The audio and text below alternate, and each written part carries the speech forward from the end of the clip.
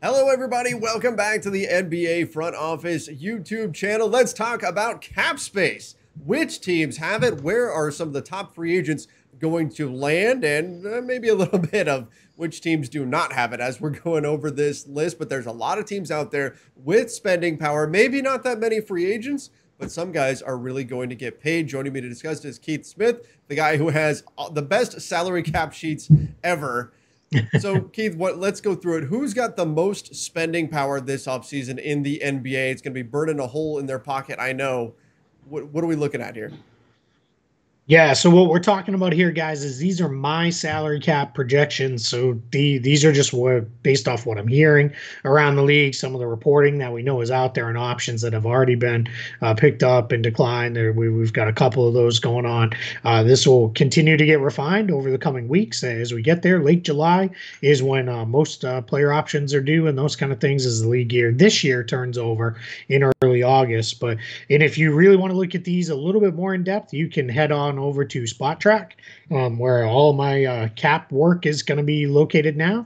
And you can go to a team and pull up their 2021-22 cap sheet, and you'll see everything laid out there for you. Same numbers right here because we checked them yesterday. They all match and tick and tie. So, yeah, team number one on the list, most cap space projected in the league, the New York Knicks, about $51.3 million in cap space. This is not all that far off from where the Knicks were a year ago, cap space wise. They had a ton of it. They used it very wisely, in my opinion. I would hope, in all opinions, they made it to the playoffs again. But they basically kept their powder dry. It was all short-term contracts, a lot of one-year deals for guys out there. They carried 15 million cap space into the season, used some of that to go get Derrick Rose.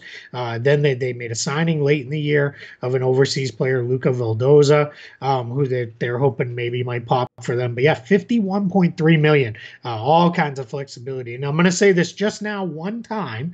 I won't repeat it so much that it gets annoying for y'all, but it doesn't have to just be used on free agents. Cap space can be used on trades, to claim a guy off waivers, all sorts of things there. So all kinds of flexibility for the Knicks going forward. And now if they get to this number, they got a whole lot of roster spots to fill too, because it's going to be Julius Randle, RJ Barrett, and only a couple other guys coming back. They're rookie guys. But all kinds of flexibility for New York moving forward. And the Knicks, now that they had success, made the playoffs this last season, they seem like a team on the rise. They're going to get more attention from free agents than they have in seasons past.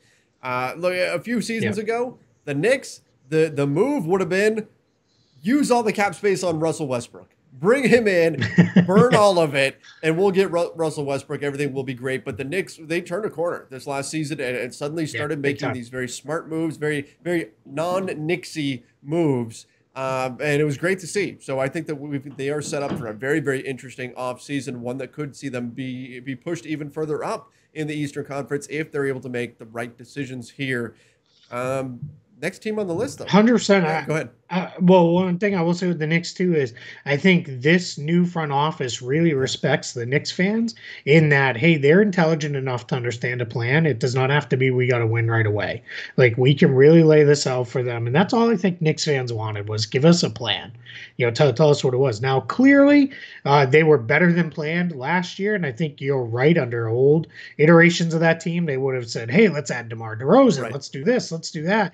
And it might have, kind of gone sideways on them kind of quickly. I think this group's going to do things slightly differently and say, hey, we had a great season last year, but that's not taking us off our course. We're charting a course here and we're going a direction.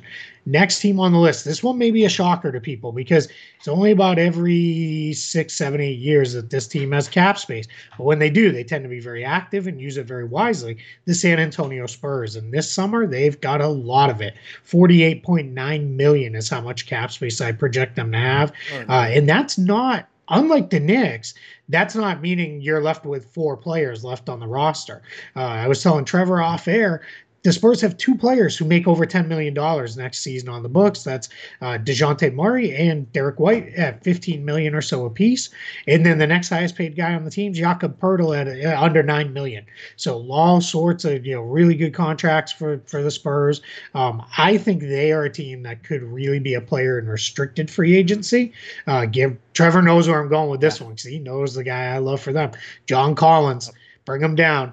Go give them a max offer sheet and force the Hawks to make a really difficult decision, knowing they're already pretty expensive and they got to pay Trae Young a year from now too. So yeah, that's what I think you could see the Spurs do, is really get heavily involved doing stuff, because the guys who are coming off their books are guys that we don't really know how interested they'd even be in bringing them back. And if they are, they're certainly not bringing them back at the numbers they're at in the past couple of seasons. So yeah, Spurs going to be dangerous this offseason. Yeah, that's interesting, because that's another thing that these teams with cap space can do beyond just signing a guy who's an outright free agent. You can go and kind of mess with some other teams in order to by throwing the Sean Marks approach. Yes, the Sean Marks approach, right? and do that and to see if, hey, maybe we can get the player, and if not, at the very least, we're forcing one of our competitors to pay probably more than they would want to pay to keep this player around. So that's something that we might see as well. The Spurs traditionally not seen as a major landing spot for free agents, but part of that is because they usually don't have spending power. So could be interesting to see some of the moves that they make here and players that they do target. I would expect them to look for younger players. Like you mentioned, John Collins could be a great fit. But regardless, it's going to be interesting to see the Spurs finally kind of rebuild this thing. Yeah, and these guys, they're not always in on the flashy superstar free agent types, which this draft class is pretty short on. So you're looking more at the kind of more value signings, the smart signings, the kind of guys you want to do. And yeah, and if they have to overpay a little, well, you have to overpay for restricted free agents anyway. Because if you give them a really good contract, their current team just matches. It's not that simple. So yeah, I'm very, very interested. They may be one of the more interesting teams to me, just to see where they go with all this flexibility, moving forward with them. Next on the list, Oklahoma City Thunder. Now, this could go one of two ways. They could choose to stay over the cap and they've got a couple really big trade exceptions that they could look to hang on to. I don't think they're going to. I think that they're going to go under the cap, because those trade exceptions would need to be used right away, almost at the start of the season, or start of the off season rather. And then a couple of them are gonna expire pretty quickly, but they can get to about 37.5 million in cap space, and that's what I project. I think they'll get there. This is another team that is not going to have a million roster spots. My wife's checking in there on her birthday with a sneeze. God bless you. So it is, with the Thunder, I think, you've got Shai Gilgeous-Alexander's kind of one of your young building blocks, your draft picks, Teo Maledon, Alexei Pokusevski, Darius Baisley from the prior year. You're in a pretty good place if you're the Thunder. And then what I think becomes very interesting is, how do they use this going forward? Are they still in asset collection mode, where they're going to take on a couple more questionable contracts and add to that ever-growing, overflowing treasure chest of picks that Sam Presti has? Or are they going to start to use this to maybe incrementally improve the team and start to move up? I think it's probably one more year of asset collection, and then we start the process of growing this thing forward. I am of the belief that they are trying to collect every single pick so that at some point they consolidate it, and one draft is just like the first 15 picks are all Oklahoma City Thunder. So no, that's not really going to happen. But I'm going to let me tell you something. This has nothing to do with anything, but I just want to share it because it's one of my proudest accomplishments as a video game GM. I, in Madden one year, acquired all of the first round picks in a draft. Now, it was a mess in my then I think I played out like one more season and it was awful. But just saying, it can be done, at least in Madden. You can acquire all the first round picks in the draft. Well, that means it can totally happen in real life then, right? 100%. Yeah, absolutely. But I think the Thunder could very well just absorb more salary, right? Take on guys and get paid in picks for that, and they'll just continue to accumulate assets and then move from there. At some point, they're going to try to rehabilitate the value of Kemba Walker. They might flip him this offseason, might be later on during the season or whatever. They're going to try to Chris Paul him, where they can rehab his value and then send him somewhere else for more assets. So that's what I think they're going to do with this cap space. I wouldn't expect them to make a big signing in free agency or anything like that.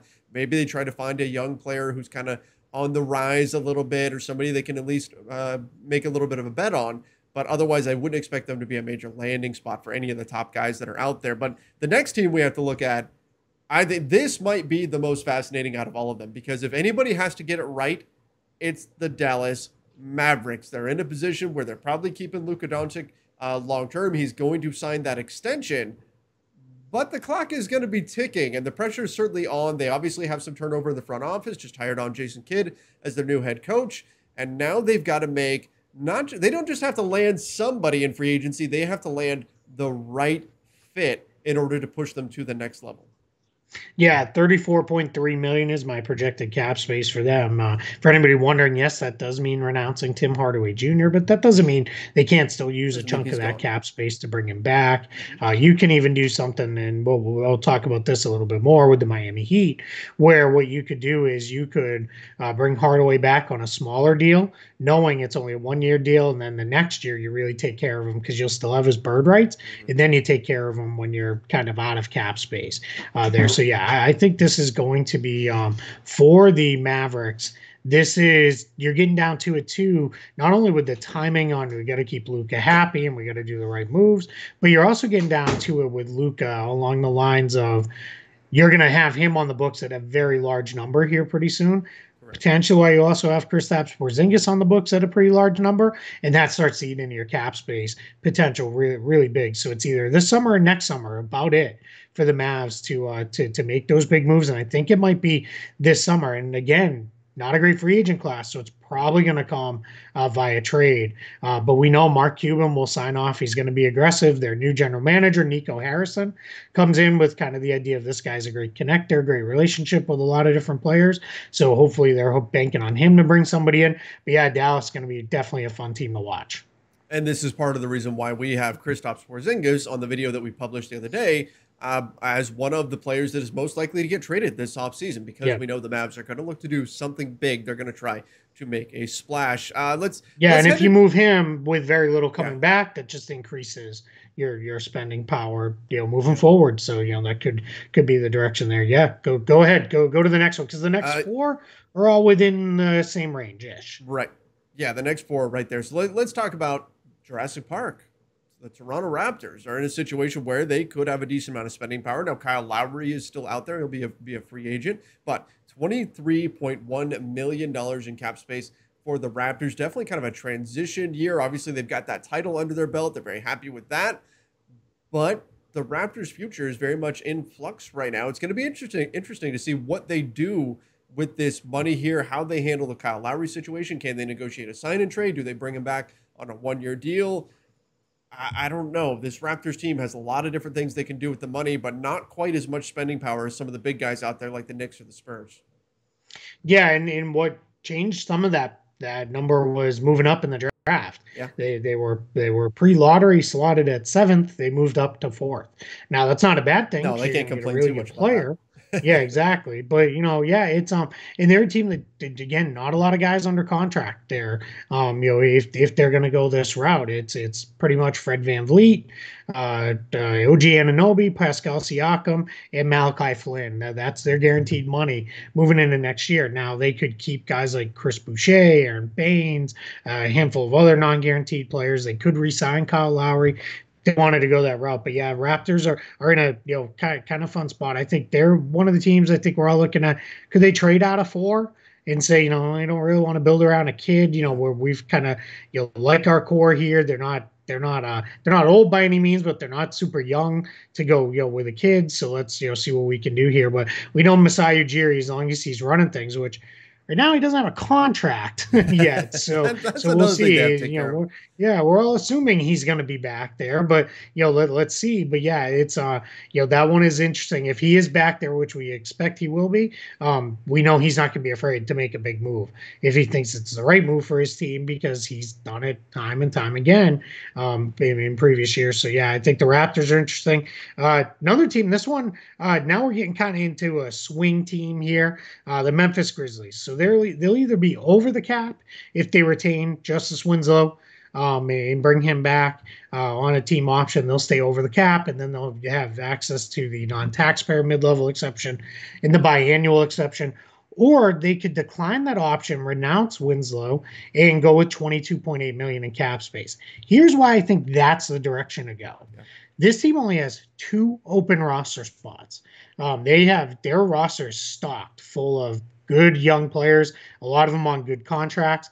Jaren Jackson Jr., this is the last year for him on the rookie scale. Mm-hmm. So he's going to get expensive next year. By all accounts, they're going to do what they can to retain him. And then John Morant's only a year behind. That's just how quick it moves in the NBA. We're already there for John Morant. That we're going, or he's only 2 years behind, I guess. But we're almost there with him. Again, this is his new deal. So that's where we're going to be at. They're going to have those two guys, probably one north of $20 million on the books. So it's kind of getting to the point of use it or lose it time here for the Grizzlies. It's either going to be this year or next year. And I think this year, $22.8 million with only, just a couple roster spots to fill, they could be in a position to overpay one of these kind of mid-tier free agent guys just to make sure you get them.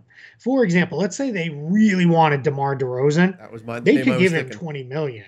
Yeah, you could give him $20 million for 1 year, and it's certainly not going to hurt you. Now that's probably roughly what he could get other places. So maybe you say, all right, we'll give you $20 million for this year, and then we'll give you, $2 million next year, but we're only going to guarantee, we'll guarantee 15 million of it or something like that to just create a little bit of our own flexibility going forward. So that's why I think they'll move off Winslow and then add to it. I don't think Winslow's been very good for them, so that makes it a little easier to move on from him.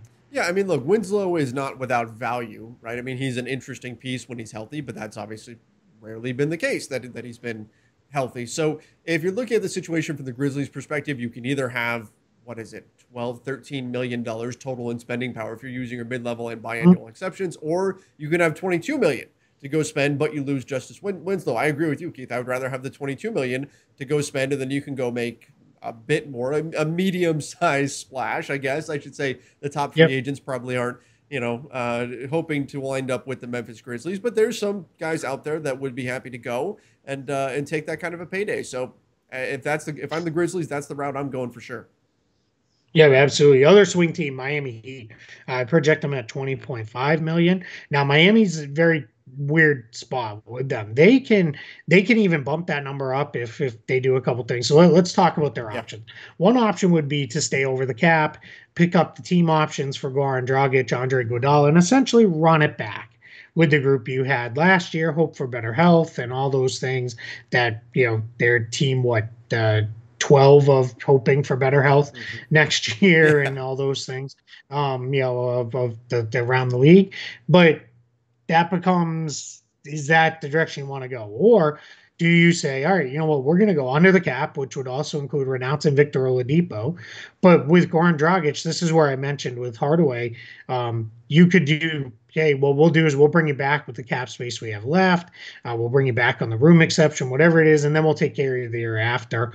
Those kind of things. They have that ability. They can also carve out a little bit more space if what they do with Duncan Robinson and or Kendrick Nunn, I would assume it's only going to be one of the two. But if they get to like Duncan Robinson and say, all right, we've come to an agreement and we're signing you for $15 million a year or whatever it is, what they have the ability to do there is they could rescind his qualifying offer, make him an unrestricted free agent, which frees up almost $3 million more or so in cap space. Okay. Because then what that does is you've already got him locked up. So it doesn't matter that you don't have his restricted rights because you've already agreed to a new deal. It's just a way to massage things. You can't do that till you agree to a new deal because otherwise now you're opening up to you can go anywhere and you have no recourse. But that's something they could do. They could do that with Nunn as well. So they could grow this to as much as 26 million or so in cap space. So what that does is that gives them all sorts of optionality there for the Heat this summer. Again, I think it's a little more of similar-ish to the Grizzlies where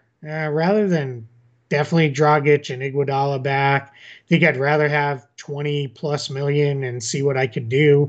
And then, still maybe conserving some flexibility into the future years and those kind of things. It would also make trades. We know they're always star hunting for free agent or not free agents, but stars through trade. So that's another one where they could become a team where it's like, yeah, we're going to free up all this flexibility and then we're going to make a trade. They could be a Kyle Lowry destination if you had 20 plus million to work with and those kind of things. So that's the direction why I think the Miami Heat will go. Yeah, we've been hearing Kyle Lowry connected with them for a while. Wouldn't surprise me if something happened there. Between the two, I think Duncan Robinson is probably the guy that they decide to hang on to, but he's also a guy who could get some pretty big offers out there. If another team wants to try to make the Miami Heat blink with a restricted free agent offer, It's possible. You never know. That Yeah, could definitely that could happen be the for sure. Knicks, right? That could be the Sure. Spurs, teams that could use a little bit more shooting. That could kind of afford to, overpay. I think Robinson's ceiling on it, their floor on a deal rather, is Joe Harris. Yeah. I think he's probably going to get paid, roughly what Harris got paid, if not a little bit more.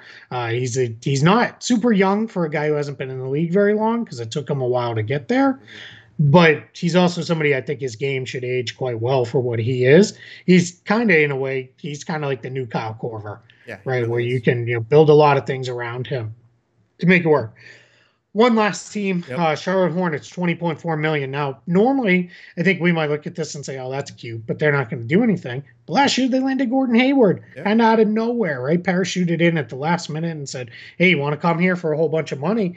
And again, another team, last chance, kind of at spending power because they've got some guys to re-sign coming up in the future as well, and that's going to turn into Devontae Graham needs a new contract this offseason, so he's somebody that they're going to have to figure things out with. So I think what you're going to see Charlotte do is come to an agreement with Graham, take a similar approach like the Duncan Robinson, Kendrick Nunn that I mentioned, of drop them out, rescind the qualifying offer. That'll freeze up $3 more million in cap space, and then they're going to go chase him. Probably a big would be my guess. Mm-hmm. And 23 million, or even if it's only 20 million, but 23 million on the high side, that can get you a pretty good big.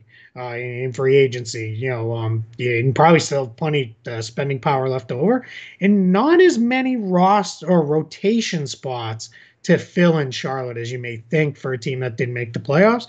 And there again, one of those teams I think that's looking, if we had a little bit of talent, we have a little bit better health, we're in the playoffs next year because they were right. They were there all season long until we had about 2 weeks left, and then they slid out. So, yeah, I think the Hornets are going to be a team to watch this summer just because they're interesting. And we all know Michael Jordan is not super patient. He wants to win. He's going to want to get good players in there sooner rather than later. And one guy that they had interest in last offseason, and there's been rumored interest since then, is Montrezl Harrell, who is probably going to opt out of his deal with the Lakers and could wind up being out there on the market. Maybe that's somebody they can target. This could be a landing spot for a number of different bigs because that does appear to be a need of theirs, particularly when you've got a guy like LaMelo Ball who can go out there and feed the basketball to some of these centers. As long as you can get somebody who can rim run a little bit, that guy could be a very, very impactful piece for them. So definitely a Let team me tell to you watch there. Perfect fit for them. Daniel Tice. Perfect fit to be their big man. Can shoot, can pretty good in the pick and roll game. Already knows how to work with Hayward. Is also, I believe he played with Rozier in his first year in Boston. So yeah, Daniel Tice. I think they should, not that they should give all 20 million, but that's a guy you could give, 7 million to, and then still have a ton. And if you did 7 million on him and then like 10 million on Montrezl Harrell or something like that, you're pretty well set at that position. I don't know if they'll go two bigs because they do like PJ Washington at the 5. They like to play Miles Bridges up at the 4. But yeah, I think one of those two guys. If I had to guess on anything, I think one of those two guys could really land there in Charlotte because I think both of them make a lot of sense for the Hornets. But we'll see. But that's it. 8 teams that I project to have cap space. Everybody else I project to be over the cap. A handful of teams over the tax as well. We'll probably get into that as we go along here and continue chugging towards the offseason there. But those 8 teams look like they're going to have the most spending power this summer. Yep. So it's going to be interesting. Obviously, there's not a ton of free agents to spend on, but like we said to start, there's a lot of different ways that you can use cap room besides just signing free agents. So going to be a really, really interesting NBA summer. A lot of trades going down. Should be a lot of fun. Keith, great breakdown, man. And I hope we were able to shed some light on what kind of spending power is out there. Yeah, absolutely. I think that hopefully gets people a little bit more excited for the offseason. As we get down to it, we're only a month out from it really being full on offseason time. Can't wait. All right, guys, make sure you do subscribe right here to the NBA Front Office YouTube channel. Don't forget to like this video. Until next time, stay safe and see you.